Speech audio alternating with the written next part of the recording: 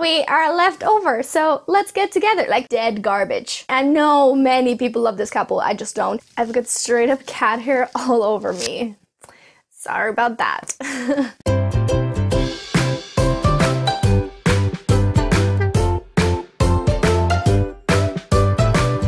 Hi guys, it's Teresa. Welcome back to my channel. Today I wanted to talk about some disappointing AF sequels. I've done a video like this before, but it was a little bit more extreme. It was about sequels that, to me, like ruined a series, and that's not necessarily the case with these. Like, it didn't forever taint my memory of that series or like detract from my overall enjoyment, I guess. Well, it did, but not to the point of me like hating the series now. But these are just like sequels that I had much higher expectations for based on the first book or the second book or whatever. And then it just like went to shit. Oops. So that's what we're gonna talk about today. But before we get started, please don't forget to like this video if you're enjoying my content, and please subscribe and click the bell icon because YouTube sucks and won't tell you when I upload, which is, by the way, 3 times a week, every Tuesday, Friday, and Sunday. So you don't want to miss those, and just get those notifications going so you actually know when something happens over here. But now, without further ado, let's get into this. The first is actually 2 books in one because it's 2 sequels that sucked a whole lot. And it's just a trilogy, so that's a pretty bad ratio, unfortunately. But that is Authority and Acceptance by Jeff VanderMeer. These are book 2 and 3 in the Southern Reach trilogy. The first book is called Annihilation. There's now a movie about it, and I really, really love the first book. I believe I gave it about 4 or 5 stars, actually. But the sequels just completely I guess in this case they kind of ruined the series for me, but they were very, very disappointing. If you didn't know, this is about like an area called Area X. It is somehow like contaminated, and it has created like a distortion in reality somehow, and when people enter that area, they get into like this really weird place, and lots of these expeditions that have been sent into there have not returned, and it follows an expedition of all female scientists that, at least the first book does, that go off in there to try to find out what happened. And what I really enjoyed about the first book is that it left so much to the imagination, or like so many things were left unanswered, but it kind of just created the sense of continuous suspense. And I really enjoy the pacing, especially of the first book, because these aren't very long, but I loved how it like kind of threw you in at the deep end. There were so many question marks. You were just like uncovering something every kind of step of the way, and you felt like there was so much more to be discovered.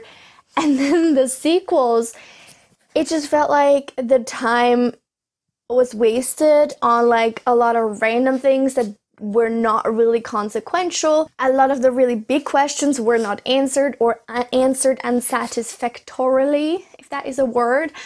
And it just got too weird for me. And I know that this is weird fiction, and that's kind of Jeff VanderMeer's thing, but I was not fully aware of that before going into the series, and the sequels just did not deliver what I had kind of expected them to do. And it kind of felt to me a little bit like Jeff VanderMeer himself didn't really know what was going on in that area, and that's why he didn't tell you. It's not like a thing of like, oh, this is like a creative act, right? Like it's, I don't know, intentional to leave you in the dark, but he knows very well what it is. Like, I think he has no idea, and that's kind of a little disappointing. The next sequel that was quite disappointing was Assassin's Quest by Robin Hobb. This is the 3rd book in the Farseer trilogy. I read this like, at this point, I think over a year ago.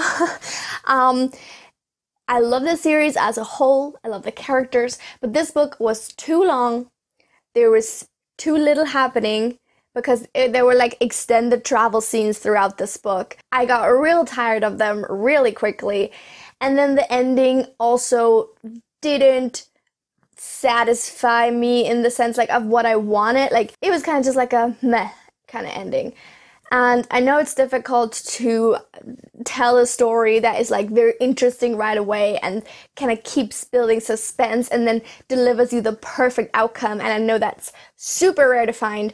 But yeah, like this book did it right, like two-thirds of the way, right? I liked the beginning of the series, I should say, not the book. I liked the beginning of the series. I liked the build-up, and then it was just like, eh.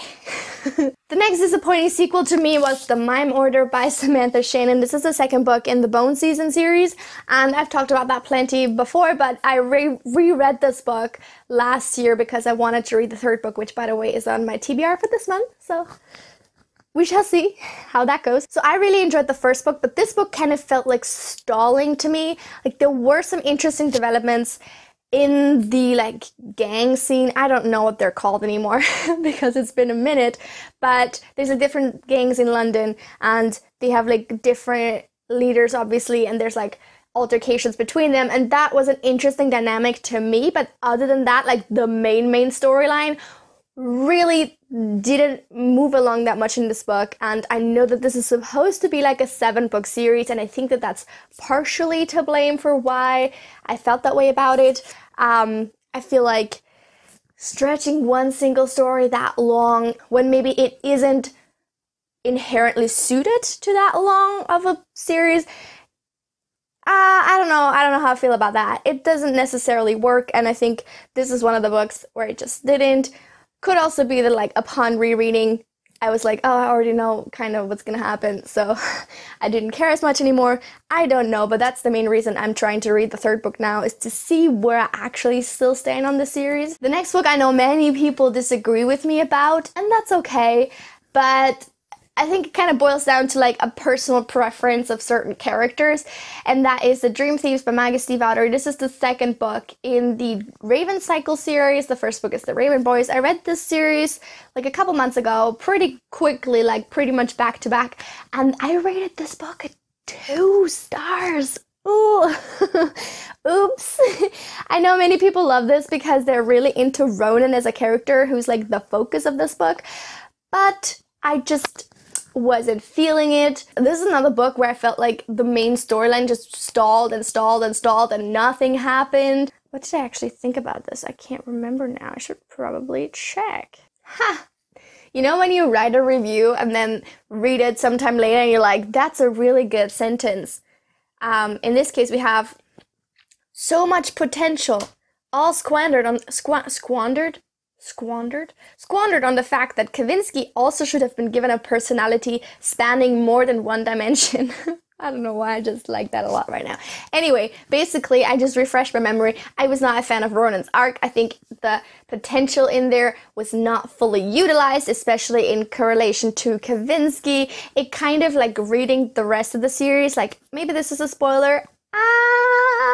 Warning signs going off until you can like, I guess, skip until this book isn't here anymore. It's kind of a spoiler for the whole series. The whole situation with Kavinsky, in my opinion, only seemed to serve as like an indicator for his sexuality, to kind of give us a clue, and so that he could eventually end up with Adam, which I don't agree with. Like, I don't agree with their relationship. Like, to me, they have no chemistry. It kind of seemed out of the blue. It seemed puns, okay, whatever. It kind of seemed like it was like a pairing up thing, right? Because Blue ended up with Gansey, but Ronan was in love with Adam, and Ronan was in love with Gansey, and Adam was in love with Blue, so they were kind of like, we are left over, so let's get together. Like, it doesn't work, in my opinion. I know many people love this couple, I just don't. And this is what I was trying to get at. I feel like Ronan and Kavinsky had so much more chemistry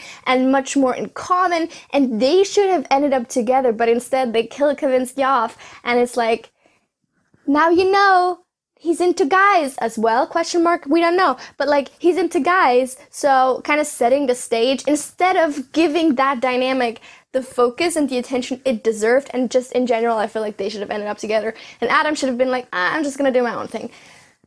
But this is going off on a tangent that has nothing to do with this particular book anymore. I just felt like most of the cast of characters, which is like the main and biggest selling point of the series, was not giving enough attention in this particular book, because all of it was focused on Ronan, and also the Grey Man, I think that's what he's called, is introduced in this book and like given way too much attention, and like the other characters are just like there doing nothing, not really showcasing their personalities, not really engaging in anything with one another, at least not as much, not giving them opportunities to really develop. and instead just like wasting a lot of time. So to me this book was filler, and I feel like Ronan's arc with like his dreaming whatever should have been handled in another book, like maybe in Blue Lily Blue on the side, and that book as a whole should have just been scrapped. But I think I'm in the far minority here. Like, most people love this. So, and my second to last disappointing sequel was Dead Cold by Louise Penny. This is the second book in the Chief Inspector Armand Gamache mystery series. It's set in Canada in a small town, and I really enjoyed the first book when I read it last year, but Dead Cold is dead garbage. I didn't actually finish this book because I just could not keep reading. It is extremely poorly paced for a mystery novel. The characters are all assholes, and it's very difficult to tell if this is because they're so very specifically assholes. They're all very judgmental of other people's appearances, especially of overweight people, and it's very difficult to tell if this is like literally a part of every single character's personality or if it's just the author's opinion. At that point, it's like a little bit iffy, like a little bit unsure. And then as for the pacing, as I said, it's very bad. The main inspector doesn't enter the picture until like way into the book, like 70 pages into the book or something. The murder doesn't occur until page 100 or something. I'm just like, what is all this prelude? I don't think that's necessary. Like, this is not that long of a book. It's like 300 something pages. Why do we need all this waffling in the beginning? And by the time the murder happened, I was just like, I actually kind of don't care about any of this. And then the last book is kind of more of a honorary mention because I actually haven't finished it yet. And this isn't a book that I have like actually DNF'd. I just haven't finished it yet. I'm not actually currently reading it. I'm tentatively already putting it on this list because I think it's going to be very disappointing. And that sounds dumb, like I should just DNF it, I guess, but like, I don't know. We shall see. That is Arabella and the Battle of Venus by David de Levine. It's a sequel to Arabella of Mars, which I think was an honorable mention of my favorite books of 2017. It's like a YA sci-fi alternate universe story that's pretty cool. Like, I really enjoyed the first one because it's well written. It deals with a lot of more difficult topics in like a very age appropriate but still like challenging, intellectually challenging way that I really enjoyed. It has a trope of a girl pretending to be a guy and being like super smart with like automatons. I really was into that stuff. But this book is just kind of weird, and there was a romance in the first one that I was kind of shipping, but in this book it kind of introduced a love triangle element that to me, like, I don't have anything against, like, categorically against love triangles. I think they can be done quite well, but it does kind of have to happen before our relationship starts, because if not, then it's just cheating. Like, sorry, but like, if you've already like agreed to be with somebody and then you're like, what about this other person? Then it's not interesting anymore. Then it's not a like interesting love triangle, like who will you choose type of situation. It's just cheating. And there hasn't been any overt cheating yet, but just like the allusion to a potential love triangle is like already irking me. And as you guys might know, I don't like cheating in books, at least not when it's, you know, just like so casual and like, oh, there's this other guy she also likes, and I'm like, no, it's not okay, it's just kind of not okay. But yeah, I don't know, I'm currently 100 pages into this. It is altogether 420-ish pages. I just don't know. So far, I'm like considering this a disappointing sequel. It might still turn itself around. Who knows? And that is it for some disappointing sequels I've read over like the last year or so. I hope you enjoyed this video. Let me know in the comments down below which sequels you found disappointing and why. And also please don't forget to like and subscribe. As I said, click the bell icon to be informed every Tuesday, Friday, and Sunday. I will see you very soon with another video. Until then, have a lovely week. Bye!